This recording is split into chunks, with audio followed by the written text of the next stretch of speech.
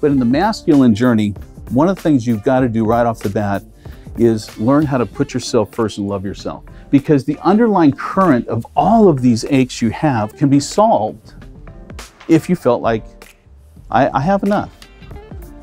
And if the challenge comes, even if I don't personally know, I'll get the answers. I don't care, I'm smart enough, I'll ask somebody. I'll be honest enough with myself to say, I don't know, but I'll find out.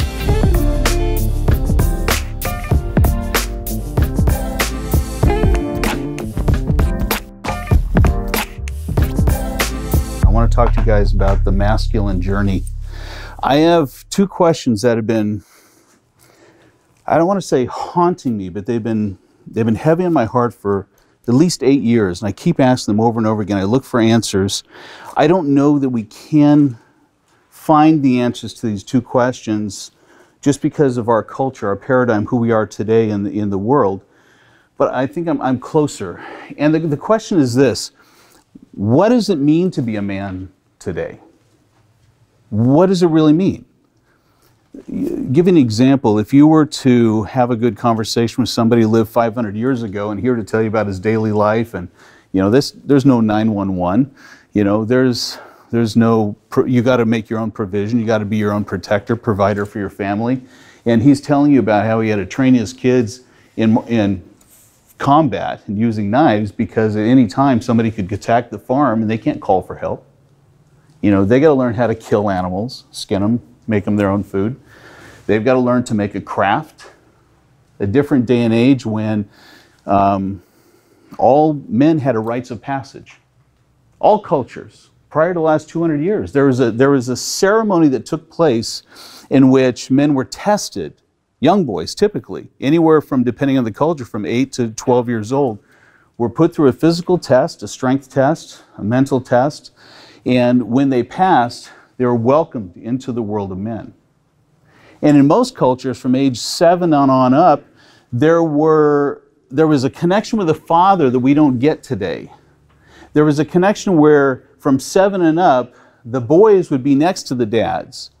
So they'd see how they interacted with men. They would understand what it was like to do commerce, or to be a coppersmith, or to listen as men talked in wisdom at the city square, and to hear what that's like, and to want to be part of the world of men. Women don't need a rites of passage. There's actually one given to women naturally in childbirth. There's something that happens to a woman that takes to another level where her entire maturity, her sense of being, her identity as a woman is complete when she has a child. Now, I'm not saying that women aren't mature if they haven't had a child yet, but I'm saying there is a natural social dynamic progression to welcome women into the world of women. What is that for men? What is that for men? I remember when I did turn 50, I got one of these cards that says, hey, if you've made it to 50 and you haven't grown up, guess what? You don't have to. And it's true. There's a part of us where I counsel men, and I've dealt with hundreds of men. My heart is with you. I mean, truly, my passion in life is to see men's hearts come to life and inspire greatness in people. And I find men who say, I feel the same way as I did when I was 18. You guys ever thought that? You feel that way? I feel this like I'm the same person as I was when I was 18. Is that good or bad? I don't know. I don't know. But many people say, when did I become an adult? And yet today, the number one thing that needs to be taught, and if you guys ever listen to Jordan Peterson, or even, who's the Navy SEAL? Jocko, right? Responsibility is the number one message. And it's resonating. Because when men grab and understand what it means to be responsible, what it means is that now it's insecure, you can't blame anybody else for your life, but you can also change it. You control it. You get into a place of maturity. So what is the masculine journey that takes us there? The other question that bothers me greatly, and I'm perplexed with this, is this question is, what is the ache in men's hearts? What is this thing that drives men crazy? How is it every time I go to a men's conference, I talk with a young group of men, there's something in them that hurts deeply. They want to feel alive. They want to find something that gives them significance. And yet today we had, in fact, I was at Dr. Glover's home. He allowed me to... Robert's house. Thank you, brother. I love this man. His wife cooks for me. It's truly a family, and I love you.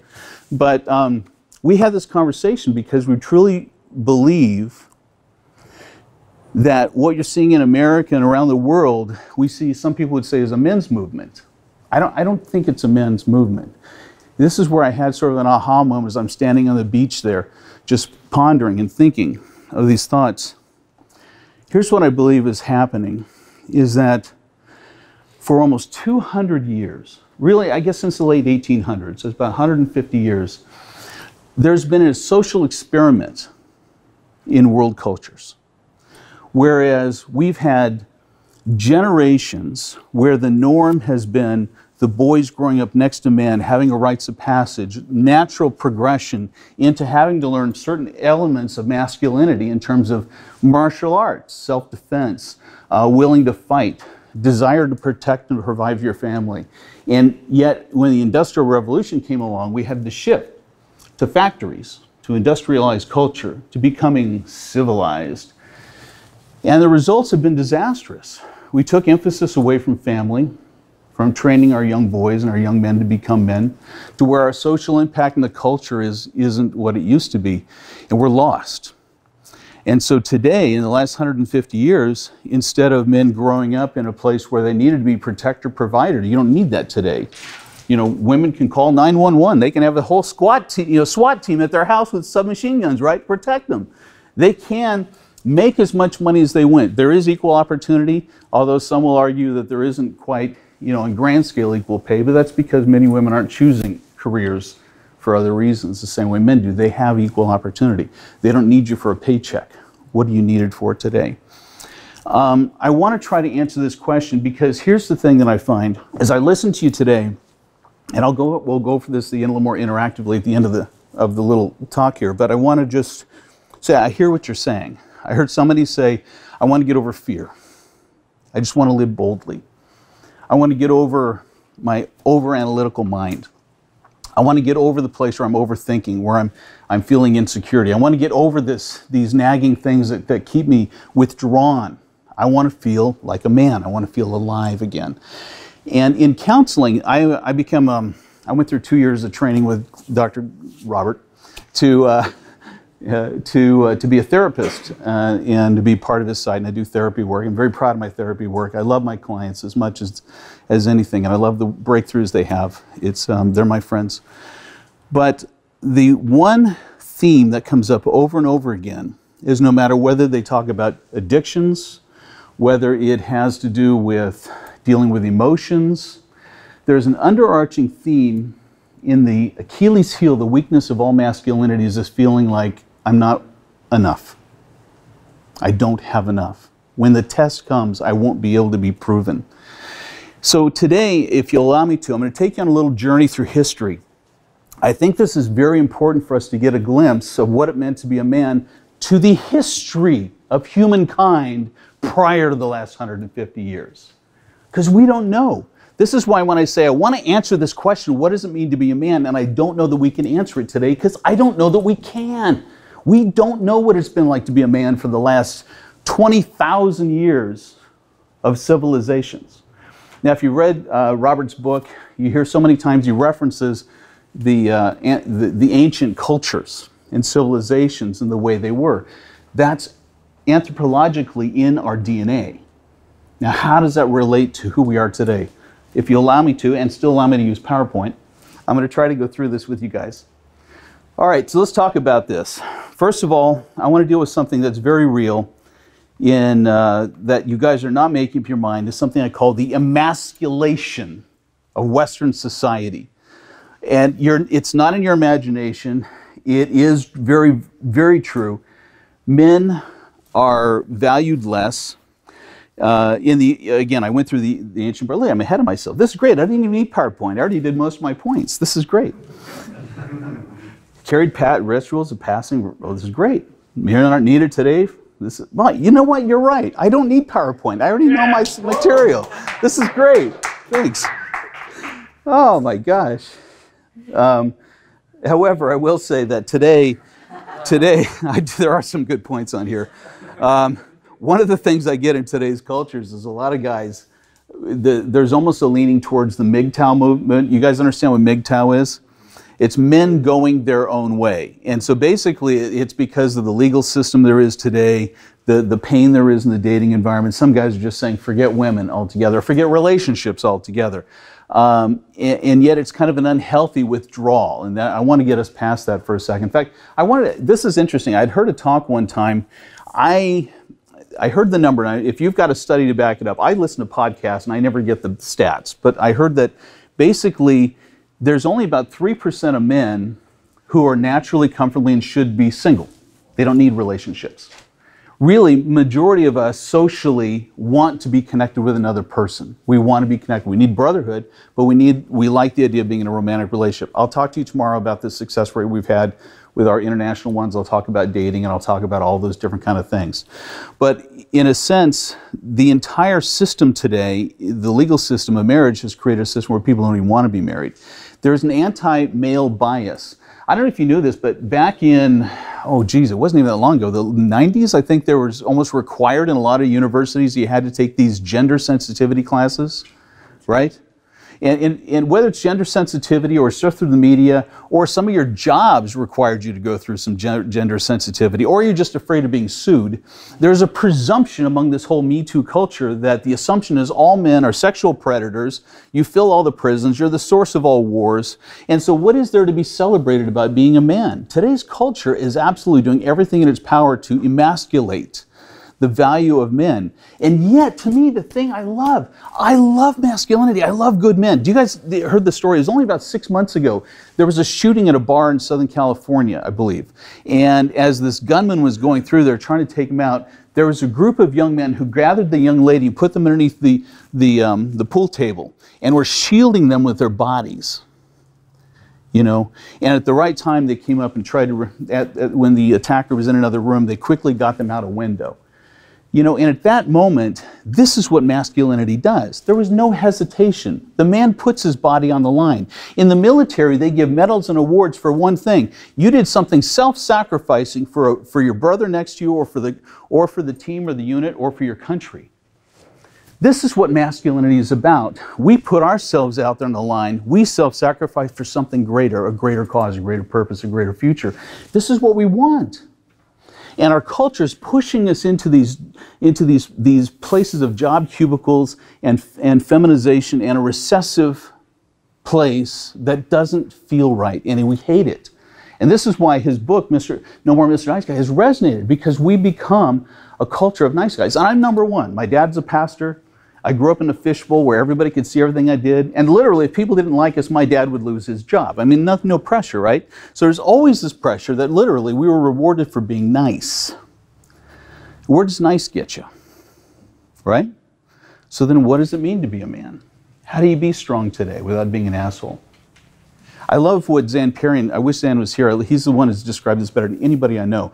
He talks about the energy of a man. There's two energies. The one that comes from above, which is this energy I'm giving you. I'm talking, I'm speaking, I'm giving you ideas and thoughts, creativity, humor. It's all from our mind. It's all from our upper energy. But he says there should be a lower energy of your masculine power that, he says, in a way, people can sort of feel the floor trembling when you walk in the room. You're just not to be messed with. You know? Hey, I'm your buddy, but I'm no one to be trifled with. Where is that energy today? That's also where Brian teaches the sexual energy comes from. You have no problem expressing, I have a great agenda. I'm a man. I love being a sexual creature. And letting that honesty happen. I want to read something to you. This was interesting. And I will use my notes here because I want to read this. This was actually, Robert, in your book and in mine. I don't know if you knew this. But there's a quote here from Iron John, Robert Bly, has this. I'm just going to read it from his book. It says, here's what he says about the decade of the 60s. During the 60s, another sort of man appeared. As men began to examine women's history and women's sensibilities, some men began to notice what they called their feminine side. Have you guys ever heard anybody say you ought to get in touch with your feminine side? And he says, some men begin to pay attention to it. The process still continues to this day, and I would say that most contemporary men are involved in some way or another. The male of the past 20 years has become more thoughtful, more gentle, but by this process he's not become more free. He's a nice boy. He wants to please not only his mother, but also the young woman he lives with. In the 70s, I began to see all over the country a phenomenon that we might call the soft male. They're lovely people. They're very valuable. I like them. They're not interested in harming the earth or starting wars. There's a gentle attitude towards life in their whole being, their style of living. But most of these men are not happy. You quickly notice the lack of energy in them. I love this phrase. They may be life-preserving, but they're not exactly life-giving. And ironically, you see these men often with strong women who do positively radiate energy. This is the ache of my heart. What has happened? How do we identify again with who we are? One of the great works Robert does that we do in his small intensive work weekends is to identify the difference in the worldview we have today, our belief system, compared to what a healthy worldview is. He gives an example of a family. We do a visualization of a picnic and this whole environment, what it's like to live in a healthy environment. And the dynamics of creating a worldview where you realize I'm loved, my needs are important, and this world is like my family. And quickly you realize that's not our belief. We come with a belief because of our upbringing. You can't help it. Everybody, even in the best environment, your narcissistic child is going to grow up with a belief that I'm not important. I could be abandoned this fast. My needs are not going to be automatically taken care of. The world's a hostile place, just like my family is. And as responsible adults who have not gone through rites of passage, been welcomed into masculinity, we need to become identified and acknowledge the fact that our worldview about being a negative place instead of a place of opportunity and abundance, we need to fix that. The experience we have that the world is a place of scarcity, that it's hard for me to get what I want. So, you know, the thought of becoming a millionaire in 90 days sounds inconceivable. But if you understand, the world wants to cooperate with you. If you understand, you meet it halfway with your effort. You know, to understand there's abundance, the world wants to cooperate. We have to reparent ourselves and change our belief systems. It doesn't happen overnight. But on the last day, I'm going to give you some tools to help redo that belief system. So you'll walk away taking everything you learn here, the best of it, and making sure over the next 90 days it becomes permanently a part of you. So this isn't just a weekend you go to and you go, that was nice, I had a bunch of notes, but I'm just the same. I want you guys to be changed for the long term. And I'm going to give you some very practical tools for doing that. So let's talk about it. One of the things that I want to get into, I truly believe in everything, both in the relationship models I'll talk to you about tomorrow and the masculine journey, is first of all creating an ideal model. What does it look like when it's great? What is a great example of a male role model? What does it feel like? What does it look like? How do you know? Because if you can picture it when it's great, when you can picture when it looks like when it's healthy, when everything's together, when it's strong, it helps you to see where you're missing in those areas. It helps you to see, you know what, that's true, that's a great model. I guess I'm just short in these areas here. But if we live in this vague, fuzzy world of, I don't know, we'll see what it looks like to be a man, this kind of thing, it becomes very difficult. So I'm going to do something for you. And please understand that I come from a place of, my dad being a pastor, you know, and I actually, because of the work I do with creating marriages, I actually am licensed to marry people. So I have the coolest wedding ceremonies you'll ever see. It's so cool. I wrote my own stuff. And we have fun. And Keith, God bless him, he just got married. There's my brother. All right, one of our guys. I love this guy right here. In fact, Keith, I'll have you share on the last day. No, because Keith's got a great story of determination and willing to listen and overcoming all odds and stereotypes. And he's married now to the most beautiful 30-something-year-old woman, and they want to have kids. I mean, this is crazy talk. And so, you know, it's just like opening yourself up to the abundance of the world is an amazing thing to do. Here's what I want to tell you about. The best story of masculinity actually comes from the Garden of Eden. Now, before you get weirded out that I'm going to get religious on you, please understand the story of the Garden of Eden is represented in 40 different cultures. So this isn't just Christianity, it's a belief. Because in it, there are some amazing truths to be extracted from. And here's what I want to say. Imagine this for a second. Let's say the story of Adam in the garden was historical. So you got this guy who's living there in this perfect lush environment, right? The grass, the trees, everything's provided for him. In fact, God, who says every day he just came and walked with him in the garden like his friend, he has a spiritual connection. He actually got to walk and hang out and have conversations with God. That's pretty cool, you know? Only Jim Carrey got to do that, right? And so he has a spiritual connection. Not only that, God understands that every man has to have a task. We have to have mission. So he says, you know what? Come with me. You see all these animals over here? Why don't you help me name them? So he actually gives this whole thing where Adam goes through and helps create names for all the animals. So God understands his need for mission, his purpose. He's in a place of abundance. He has spiritual fellowship. He has tasks that are meaningful.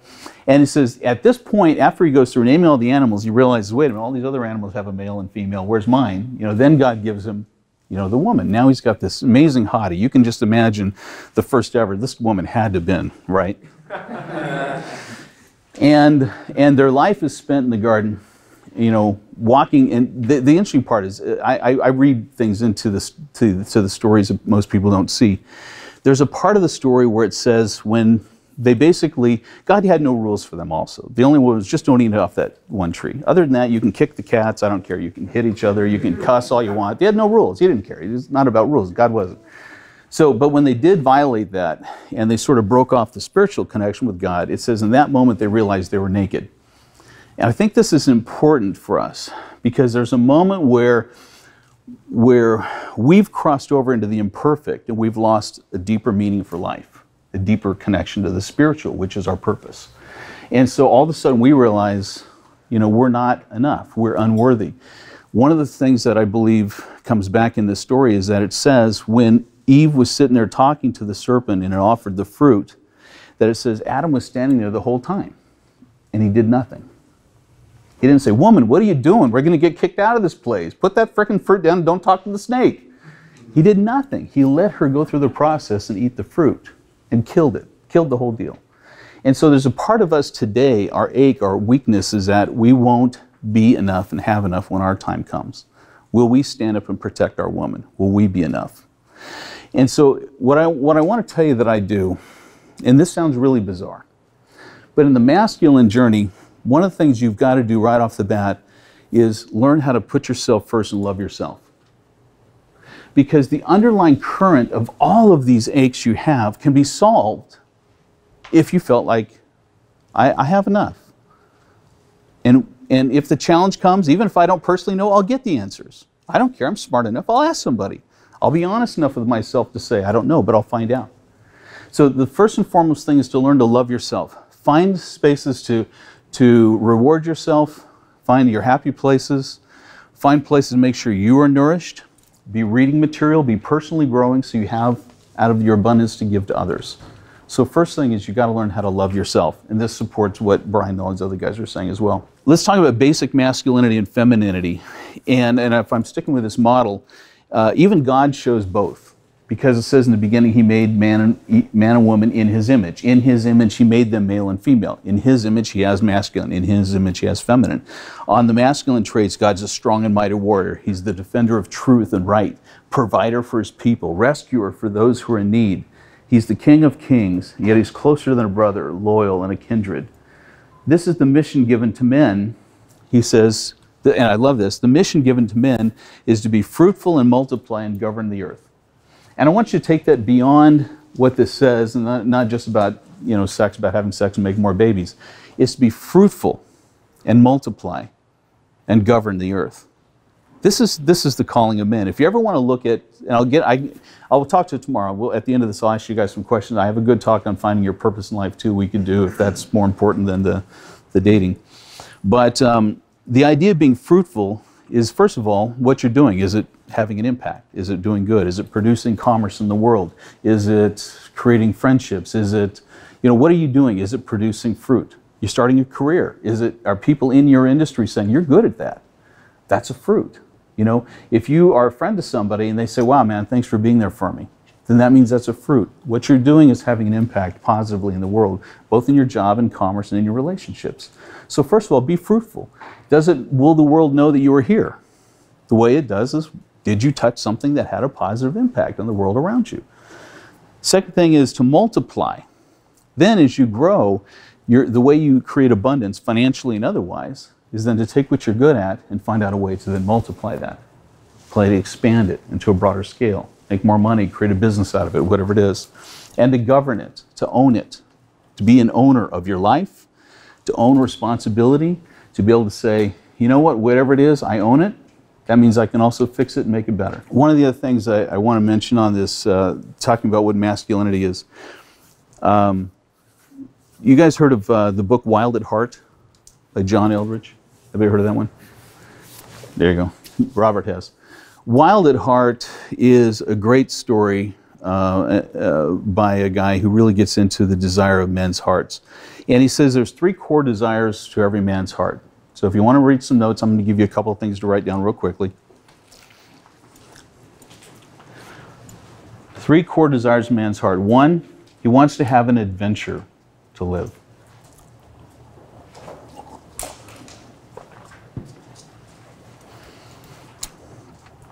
Second thing is, he wants to have a battle to fight. Something worth fighting for, a cause, something bigger than himself. So number 2 is he wants to have a battle to fight.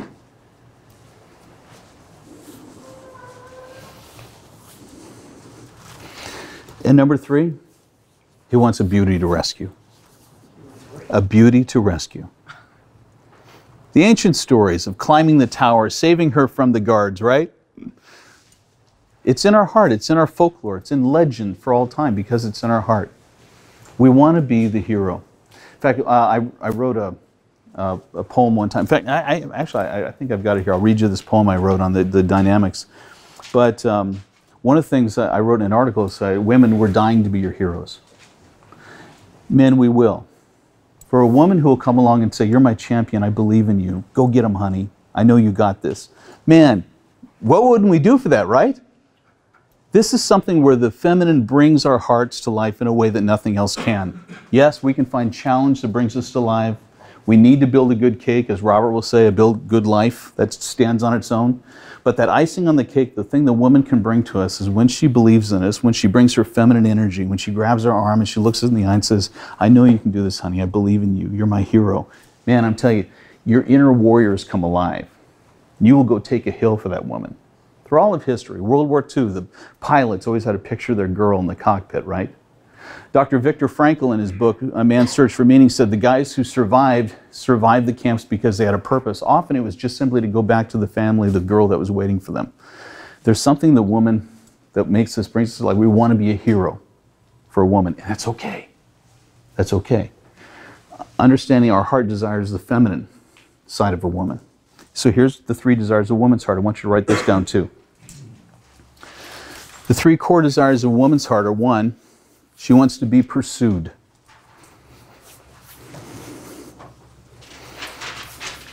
Now let me explain what it means to be pursued.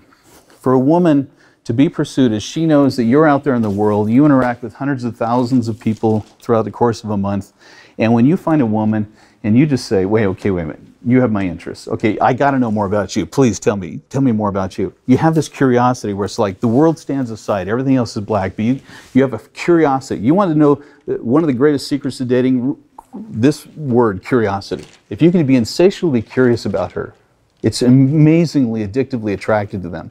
Why not? You're saying you're important to me. I set the world aside. I got to know more about you. No, stop. We got to have time. I'm sorry, I know you're busy, but we're going to make time. I got to know more about you. That's the number 1 desire of a woman's heart. She wants to feel pursued by the masculine. Second thing is, she wants to be an indispensable part of your adventure. Now let me explain what this means very carefully. This is such an important aspect.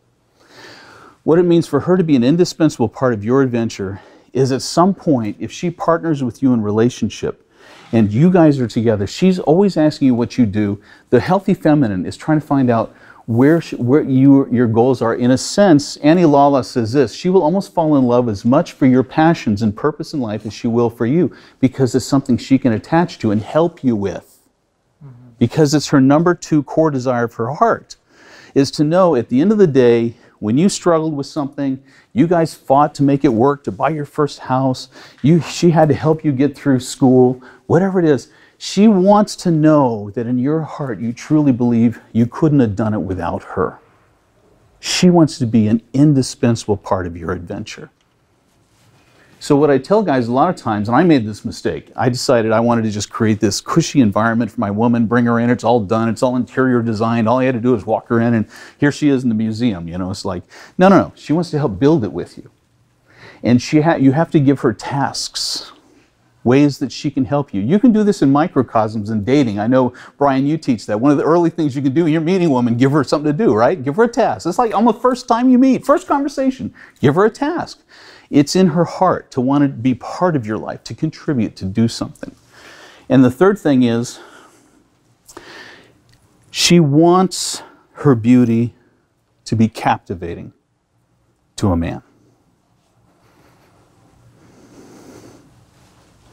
From the time they're little girls, they wear the dresses that swirl and they just want to spin around. They want to be noticed. They want attention. It's in them. It's in them. They're also attracted to things that sparkle. But honestly, when a woman dresses and spends an hour and a half getting ready, you know, it's because she wants that attention. She wants to know, you know, that it's appreciated. And honestly, there's one of those compliments you can give a woman that rarely goes wrong. He goes, "You look amazing." He says, "I know for me, I can get dressed in 20 minutes. I go, I'm sure that took you a lot longer, and I just want to let you know it's appreciated. Thank you." Right? She wants to know that her beauty is captivating. That you stop. Again, the same thing with the thing where you're curious, right? Captivating is the other word. Let's go. You captivate me. So let's talk about this. I wrote a poem. And actually it was inspired by Dante, so it was a little bit of, if anybody's read Dante, you might recognize some threads out of this. Yeah? So, I know.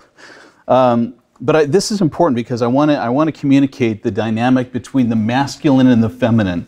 So as we're on the masculine journey here, and I'll get into more of the sense of purpose here as we wrap up in a second. But I want you to just visualize this story for a second represented in this poem. The woman I treasure carries a static love in her eyes.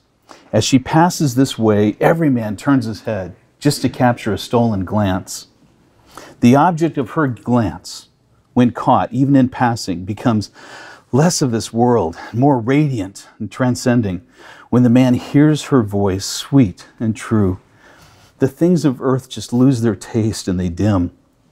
And when she smiles at him, even for an instant, there comes this feeling, a blissful sensation that's granted to men by angels and often materialized in the laughter of children. And from his chest glows this mysterious passion to serve, to find a quest, to stand on a champion's podium victorious. That radiant power of the glance, the voice, the smile, they command a noble quest worthy of this passion within. And this passion radiating from his core is more than ample for the quest. The wild man and his inner warriors engage in the fight, and the golden ball is his rightful prize. And now the woman, gazing upon this conquering man, finds herself overwhelmed with a new glow. Radiating from her own breast, she approaches the victor's podium and chooses this man as to be the object of her passion. A noble passion of its own, a golden ball with her name inscribed. And then as this woman, with the ecstatic love in her eyes, passes this way on the arm of her champion. There's no logic of earth to explain this miracle. It's just splendid, radiant, amazing, and new. It just is, has been, and will be for all time true. I want you to feel some of the elements of that. We all have been there. You see a beautiful woman, you're like, oh my God, she's gorgeous. And then she looks at you and you're like, oh, what, you don't like this, what I do? And then she smiles, and then you actually talk, right? You talk, and then you kind of get over and you go, wow, that was really sweet.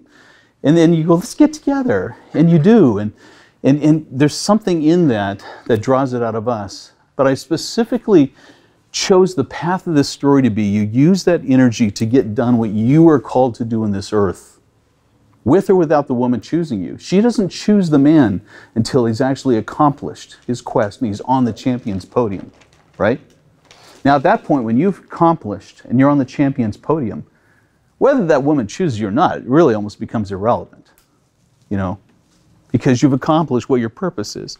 But you use the energy of the feminine to give you that extra boost because it's within us to do it. And then that champion is the thing that attracts the woman. I've interviewed over 100 women overseas from Ukraine to Thailand, Colombia, and I always ask them, you know, what are you looking for in a man? What are the characteristics? And among the top are always ambition. A man who loves his life and has a sense he's going somewhere. That is more radiantly attractive than you can imagine. And so I always say, if you love your life, you know, people want to join that. If you hate your life, don't invite somebody to join misery, you know. So you got to learn to love your life and put together a life that's worth attracting, and it's very attractive to a woman. Find a man with some ambition in life. And ambition doesn't mean you're going to try to be the next Bill Gates. It just simply be, I love what I'm doing. It has great opportunity. I have so many places I can go in this life, and I'm looking for somebody to join me. But there's a certain energy that goes into that. And the man who radiates that, the woman chooses. What is the purpose of masculinity? Let me stop for a second. You guys got questions on that? Does that make sense? Go ahead. Yeah, so on this last part, like, you don't necessarily have to be at your end destination, but if you're coming at a place of like pride, like you're already arrived because you're on the path like that, yeah, attractive right there, yeah. Absolutely. Ladies, am I right so far with what I'm saying? There's nothing more unattractive than a man who's like, oh, I'm enough, I'm good, I don't have to grow or whatever. That's terrible. I think it's actually more attractive for a man who's on his path, on his mission, on his purpose, versus a man who's already gotten there. Because like you were alluding to before, at least I can be part of that journey with him. At least I can help him. At least we're battling something together. It unifies us. Versus someone who's already been there, done that, now he's just enjoying his life. It's like, all right, am I just another thing that you're enjoying? Versus us having this thing we're conquering together. Plus, I don't think your journey ever ends, if I may add, because you're always growing, you're always changing, so therefore you have to always adjust to yourself, to your new self. So, you guys getting it? I mean, you're really getting it. There's some really cool stuff here. You know, if you get a hold of this recording, go watch it again. Okay, there's some really profound stuff here, and one of the things I love, one of the things Annie Lala talks about is she says really. The woman wants to be the trampoline for the man's dreams. And by that she means when she knows what you want, she knows you're a partner, you're fighting in this together to help get this done, and you're down, you're like, I'm tired, I don't want to do it. She'll go, honey, you have to do it, come on, this is your dream. You have to, I'm with you, I'm with you, I'm with you. And this is the energy the women naturally, they want to bring to the table. They want to partner with you, they want to do this, but first and foremost, you have to be able to project to the world your ambition, what you're trying to do, and that you have a passion for it. And then you'll find this woman come alongside and go, I'm going to help you get that done. You know, and the thing I love what you said is true. It's not about having actually done it. If anything, then there's almost nothing left for her to do. You know, I've told this to guys, you know, I don't have time to get into it. I could talk about physical health later. I lost over 50 pounds. I was a 250-pound guy at 5'8½", you know, just about 4 years ago. And now I'm looking at my next goal. Actually, by the time I turn 60, I want to get on stage as a bodybuilder, you know. So I'm training with some of those guys. They're mooses. They're huge, you know, so it's kind of cool for me. But I tell guys, they ask me, what did you do, Mark? What's your secrets? And I'm telling you this. You will start the first month on a fitness program. If you do it right, you're disciplined, you're tearing it every day, you're making a little progress. Within 2 or 3 weeks, you may see no difference in the mirror. You may see nothing on the scale. You feel on top of the world because you know you're doing the things that are taking you where you want to go. So in a sense, getting on the journey to something that's worthwhile is part of this masculine energy that becomes very attractive to the women. They say, I want to help you. Make sense? All right. What I want to talk about is the purpose of masculinity. Why are we men? Why are we different? What are we supposed to do? What do we contribute by being a man to the world?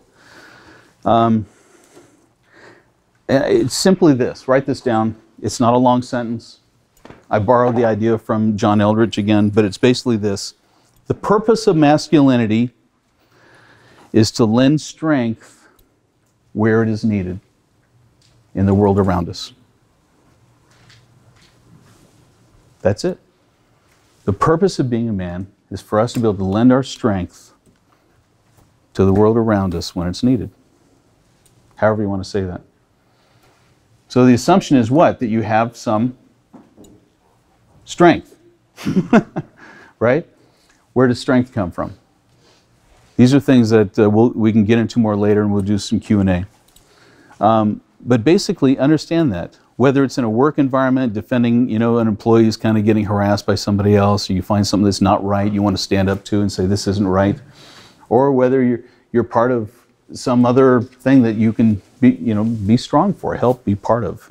You're looking for some place to defend, provide, be the calm in the storm. How about that? How about just being the calm in the storm? Is that one of the greatest strengths a man can provide in an environment today that's so feminine driven that there's drama everywhere? Be the calm in the storm. Don't get sucked in, right? And be this. Meditate on this phrase. Be the benevolent king. Be a benevolent king.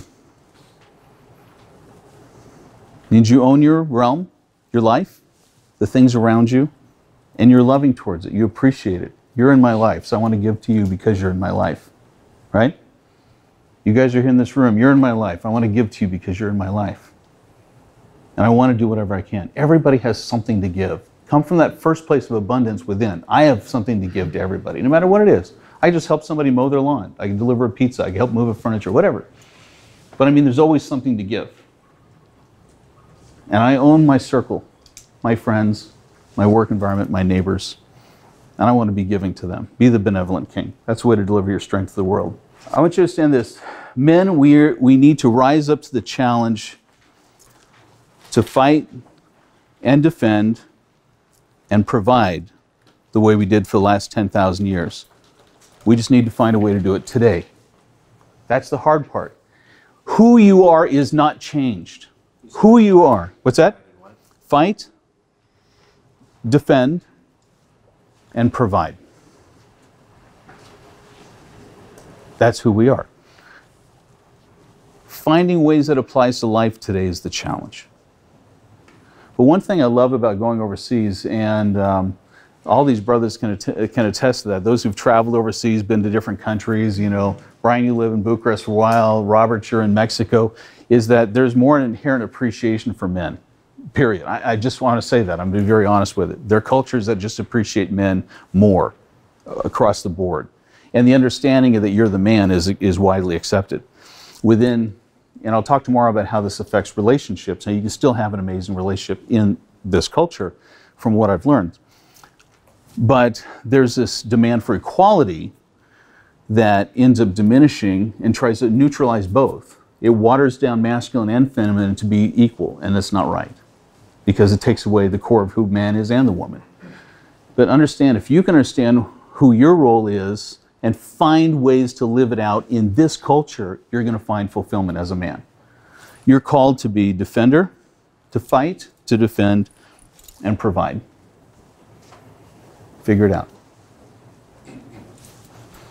Next thing is, I want you to do these things to try to help find your masculinity in a modern culture. First of all, get in touch with your heart. Men, there's something in your heart that you want to do. You don't give yourself permission to do it. You don't want to be quiet enough. The scripture says, be still and know that I'm God. There's a part of just being quiet. You'll hear the voice of your own spirit. You'll hear what you really want. Some of us want to shut it down. No, I don't want that. That's too big. I don't want that. I don't want that. Be still. What do you really want? What do you really want? What kind of woman do you want? What does that relationship feel like? What do I want to do for a living that would be fulfilling? What adventure do I want in my life that would be great? Listen to your heart. Get in touch with it. Give yourself permission to listen to yourself. Because truth is, most times your heart knows what you need, knows what you want. How many of you guys have done something I knew I shouldn't have done it, I did it anyway, and sure enough, it kicked me in the ass, right? Right? And it goes both ways. I really wanted that thing, but somehow I said, no, damn it, why didn't I, right? Aristotle once said, the difference between myself and the men around me is when that still voice tells me don't do something, I don't do it. And when it tells me to do something, I do it. I think that's pretty cool. Embrace your role as a benevolent king and identify your kingdom. What is your kingdom? What is your kingdom? You are king of your domain. What is in your domain? What's in your circle? What's your work environment? What's your relationships? Stand up when you need to stand up. That's the easiest way today to show masculinity in this modern world, which tries to demoralize and eliminate every other aspect you can be a man. Stand up against wrong. Stand up for yourself. Not being an ass, but just remember this phrase, I'm not one to be trifled with. Okay? You just do that in a calm way. Don't let it build up. Don't let your anger get to you explode, right? The nice guy thing. But like, hey, I'll take care of you. I'm not one to be trifled with. Don't mess, okay? We're cool? All right, we're cool. Make time to nurture your king's heart. Let me tell you something about beauty. Beauty is a desire in every masculine heart. Beauty is a core essential of the masculine. You need time in nature. You need to be around. Like, think of the king. He had tapestries around his walls, right? Gardens in the back. He had musicians playing, echoing through the king's palace. The king's architecture was beautiful, right? And he had dancing ladies and all the rest of beauty. Most guys, we live in stark white apartments with stark cubicles. We don't spend enough time in nature. We don't allow enough music to fill us up. And so when we get around a beautiful woman, everything in us that needs beauty goes, oh, it's beautiful, I need beauty, right? But if you filled your life with beauty on a regular basis in all these other areas, when you're around a beautiful woman, it's natural for you to expect beauty to be around in part of your life. It's just who you are. Have a good office. Put plants in there, pictures on the wall, some color, paint a wall, right? Listen to music all the time. Let it fill you up. When you're around a beautiful woman, it won't overwhelm you. Because you can. I mean, you can overwhelm guys. I know that. You know that. All right. Finally, I want to talk about the one thing I believe in deeply is that masculine is noble. There is a nobility to masculinity. And if I can reinstill something that's always been known, the reason I like using the model of a king is because it's always been respected as the highest model, of a man, to rise up to be a king, to be a noble king, a benevolent king. There's nothing greater.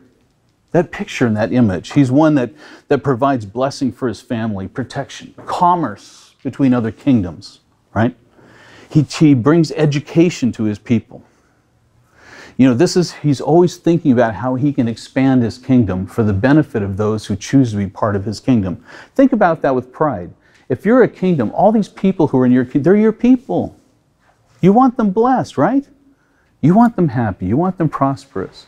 If you can help your farmer to make business with this guy out here, with this other shipping company in the neighboring kingdom, you'll make a deal for him because he's your guy. Think about this as your kingdom, the people in your life, the people you work with, your friends, what you can do to help be the benevolent king and bless others. And think of it as your right to be there and to build up. It's a really cool thing to do. I really truly believe in the glory of masculinity. I really truly believe in what it is to be men. I believe in the glory of femininity. And I believe in what the woman can bring to the man in a healthy place when the man first understands what he's doing. I said this 13 years ago in a poem I wrote when I said, I truly believe I'm like a king with a growing kingdom. I'm just looking for the right queen to come along by my side. That's a healthy place for the woman in your life. And it's not that you've finished building your kingdom, right? But it's the fact that I want to be the man. And I want a woman who appreciates me and wants me to be the man in her life too. Guys, I love you. I want you to know that you already have in you everything you need. Don't listen to the lie that says you're not enough. You are enough. You have your bodies you can walk around and always improve. You can learn more. You can make friends. You can take careers and develop yourself more and make more money. You live in one of the best places in the world. And trust me, I've traveled to all kinds of places. Wish they had what you had. You're filled with opportunity, unlimited abundance. And you're not expected to know everything in your own head. You don't have to. But you're smart enough to know, you know what, I'm going to do what I can. I'm going to teach myself. And if I have a question, I can find somebody to help me get the answer. You are enough. And if you understand that you are enough, then all the other things fall aside. The things that spin in your head too much, I'm enough. I'll deal with it. The fears I have to move forward, it's okay. I'm enough. I'm enough. It's in you. Guys, you are enough. I love you. I love you. I love you. You are men. Be proud of being a man. Go ahead. You had mentioned that there are other countries where they appreciate masculinity more. And I'm guessing you're comparing it to the United States, where possibly they appreciate it less. Yes. But I live in the United States right now. Okay. So what could I do if I have my woman? Yes. And what can I do to help her explore more of her feminine side and bring that out when we live in a society where the marketing, the media, and possibly even social media is pressuring her the other way? Okay, so the question is today, if I'm a modern man living in this culture which is slanted, a little anti-male, we'll be honest about it, how can I be the man and encourage my woman to be the woman, how to raise up her feminine energy? And ladies, I'll encourage you to give me feedback on the women's side of this. But I think today, first and foremost, Guy Garcia wrote a book called The Decline of Men. And in it, he talks about this movement from a statistical standpoint. You know, the fact that Madison Avenue understands that 65% of the spending power is women, so they cater all marketing to women. It makes men look bad. At the end of the book, he says this, though. You're in a culture that's slanted one way. It's not fair. Be a man anyway. Okay, be a man anyway. And here's what I know. If you learn these principles, and you can learn to live in your masculinity, understand how you can influence and better your kingdom, how you can provide, protect, defend. And what you do in the relationship to your woman is there's two things in a woman's life if you can do, she will never leave you. Write these down. You ready? This is secret stuff. I wasn't going to get into this till tomorrow, but this is important. And I'm going to end on this because I'm going to introduce my brother here. One, she wants deep emotional connection with you. She wants to feel so in love. She wants to feel deep emotional connection with you. And often when she's having drama in her life with you is because she feels like maybe that connection's threatened. Always come back and say, honey, I just want to be connected with you. What's the problem? Second thing is, she wants to know that you are the safe place in the world for her, where she can relax. The world is a hard place for women. They have to work so hard. They have to compete like men. They're trained to act like men and compete like men from children in this culture. But if you as the man can provide her this place of safety where she can relax and just go, oh, I'm home. Be her safe place. And if you do that, do those two things, give her deep emotional connection and be her place of safety, her as a flower, she will open up and blossom, and you'll smell the fragrance, the scent of a woman. Enjoy the scent of a woman. I encourage you.